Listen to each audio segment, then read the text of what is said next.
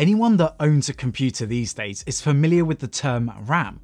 Even with someone with a basic understanding of computers knows how important RAM can be for their system's performance. This is further illustrated by the jokes about how you can make your computer go faster just by downloading RAM. But jokes aside, RAM does serve a critical role in your device. Hello everyone, it's Mike from SABRENT here, and if you enjoy tech videos and tech related videos, then make sure to hit that subscribe button and notification bell so you stay updated. If you have gone out recently to buy RAM for your PC or your laptop, you may have noticed terms like DDR4, DDR3 and now DDR5. This video will briefly look at what these terms mean and how does DDR4 perform against the next generation of RAM, DDR5. Before going into the differences between DDR4 and DDR5, we need to understand what DDR actually means and how RAM has evolved over the years. DDR stands for double data rate. If you want to know what the full nomenclature is, this is double data rate synchronous dynamic random access memory, or DDR SDRAM. Currently, the most popular type of RAM is DDR4 RAM. You'll find these RAM sticks in most modern computers and laptops that you go out to buy. DDR4 arrived back in 2014 and since then has been the fastest generation of RAM. Having said that, there are plenty of old systems that still run DDR3 RAM, so DDR3 isn't totally obsolete despite the many years since DDR4 came. This all changed in 2019 when DDR5 RAM was announced. This is the latest and fastest generation of RAM that will become available soon. But it's important to note that RAM is not backwards compatible, so you need to make sure that your motherboard supports the generation of RAM that you actually want to use for the generation of RAM sticks. For example, you can't use DDR4 RAM in a motherboard that was made for DDR3, but you don't have to worry about accidentally plugging in the wrong RAM stick. All the generations of RAM are shaped differently, so it's almost impossible to insert the wrong memory into your computer. So before we talk about availability of DDR4 and DDR5 and all that stuff, let's look at what DDR5 has to bring and how it compares to DDR4. One of the most notable changes that comes to DDR5 RAM is the increase in clock speeds. DDR4 supported speeds between 1.6 to 3.2 gigabits per second. DDR5 on the other hand supports somewhere between 4.8 and 6.4 gigabit data rates. That is a significant jump. A higher bandwidth also translates to better performance as long as programs can take advantage of this. A second significant change is a reduction in operating voltage with DDR5. DDR4 operated with 1.2 volts, whereas DDR5 only needs 1.1 volts to run. This directly translates to lower power usage. Now, this may not sound like on its own a reduction of 0.1 being a very big change, but actually this is an 8.4% power reduction. This might not mean much for computer usage, but for things like smartphones and laptops, then DDR5 could make a much bigger significant change. There is another change in terms of how power is managed in DDR5. DDR4 was dependent on the motherboard for all its power management needs. This has changed with DDR5, which uses DIMMs or dual inline memory modules on the RAM itself to manage the RAM's power needs. By using DIMMs for power management, DDR5 memory will be more power efficient and will scale more easily than DDR4. This might also mean that motherboards could potentially be cheaper in the future, but the cost of RAM will potentially increase, at least initially anyway. Another major change with DDR5 is the new DIMM channel architecture. We've already discussed that DDR5 will be using DIMMs to manage its power consumption, but the DIMM architecture itself is changing as we move from DDR4 to DDR5. DDR4 used a 72-bit data channel, 64 bits for data bits, and 8 for ECC. DDR5 on the other hand uses 40 data bit channels with 32 data bits and 8 ECC bits, but instead of using one channel per DIMM, DDR5 uses 2 channels per DIMM, so the doubling of numbers. You don't need to understand all the technicalities, but the critical thing to note is that this means that DDR5 RAM will have much higher memory efficiency and lower latency, making your computer run faster with the right CPU pairing, of course. DDR5 also promises better error checking over DDR4.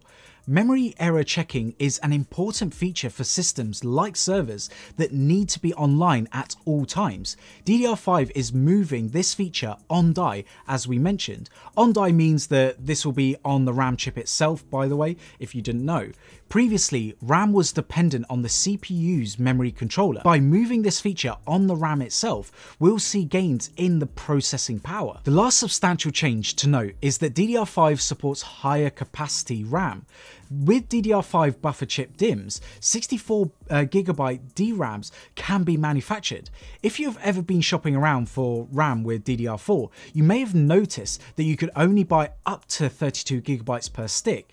This will change with DDR5 as the technology will allow RAM sticks of up to 64GB capacities. So for someone looking at building a PC with 128GB of RAM, you could potentially only use two 64GB sticks. Previously, you would have had to have used 4 32GB sticks or 8 16GB sticks. This is made possible with DDR5 because it supports things like on-die ECC, error transparency mode, post-package repair, and read and write CRC modes. So we can finally have one stick of RAM that has 64GB of capacity. So for an average user, what kind of advantages will we be expecting by using DDR5? Well, there are definitely some benefits to using DDR5. The first one will obviously be the increase in bandwidth support. In time, DDR5 will bring clock speeds as high as 8,400 MHz. This is a considerable jump from DDR4 that is usually offered in 3,200 or 3,600 MHz sticks.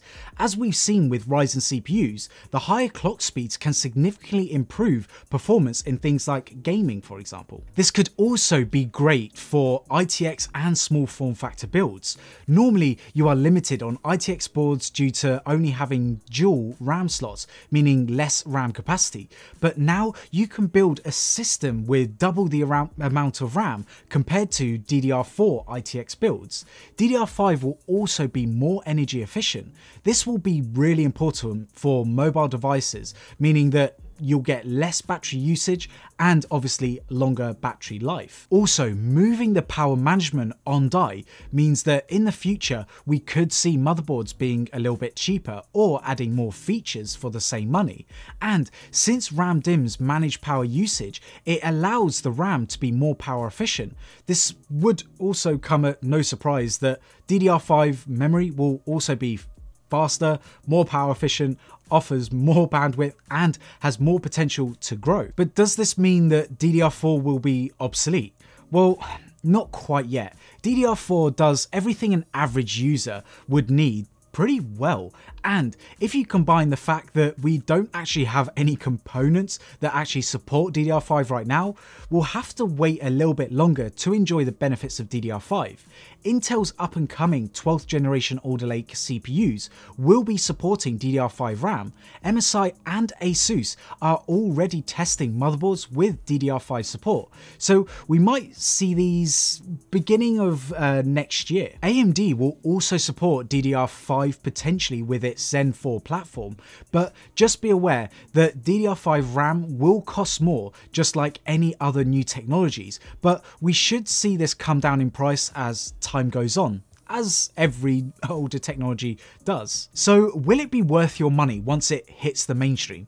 Well, it does kind of depend on your usage. If you're making a PC for gaming right now, for example, you are better off spending that money on components that make more of a difference, like CPU and GPU.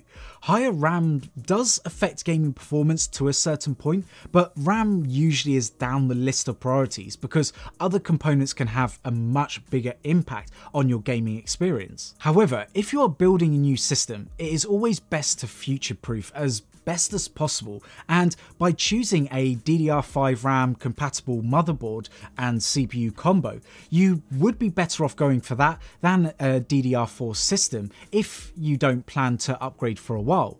But DDR5 hasn't arrived to us consumers just yet, and it probably won't be around until end of 2021 into 2022, when we'll see more components that actually support it and are widely available to purchase. So expect DDR5 to make a big splash, but don't expect DDR4 to go away anytime soon, especially with the state of the market as it is. But that's it for today. If you enjoy today's video, then make sure to hit that like button and also hit that subscribe button and notification bell so you get notified of more content like this one.